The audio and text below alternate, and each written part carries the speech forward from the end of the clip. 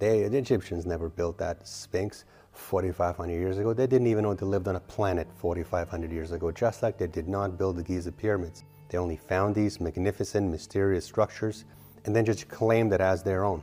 Egyptians really 5,000 years ago just popped out of nowhere. And everything that was there already, they just claimed as their own. I mean, why do Egyptology, these corrupt Egyptologists, still foolishly claim that the Sphinx or the Giza pyramids were built by them and ignore the obvious fact that past advanced civilizations, going back to the Anunnakis, when Anunnakis and Elohim worked together, that they were there in Egypt way before 5,000 years ago? What's with this Egyptians built the pyramids and the Sphinx? Egyptians have nothing to do with the Sphinx or the Giza pyramids. They cannot prove this. They've never proven it. There's not a single piece of valuable, authentic evidence that they provided showing they built the pyramids, they built the Sphinx.